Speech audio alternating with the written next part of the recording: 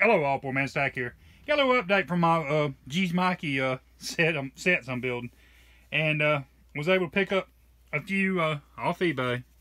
I got a few 55s, so was happy to get them. Nothing real fancy, but these are all right around the $1 to the house, so it's hard to turn that down. I mean, even they're a little rough, they're still fine. And I got 156 Bobby Shant, so that's pretty good.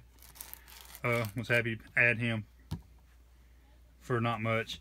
And then got what he calls one of them fat stacks right there, and these are all of 61s.